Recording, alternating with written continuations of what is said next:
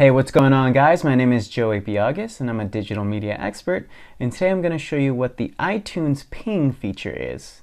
Now, ping is basically a social network that's integrated into iTunes and more so the iTunes store.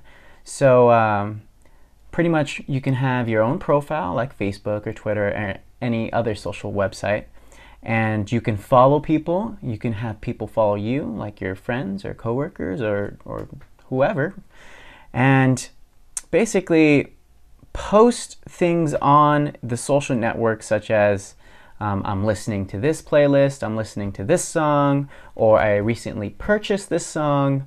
But let's go ahead and dive into iTunes here, and I have this song up that is currently the single of the week. But let's say I wanted to download this song and I hit either purchase, buy, or this is for free, so I could click and download it for free. But what Ping would do is Ping would allow all my followers on the Ping social site to know, hey, I just downloaded this free song.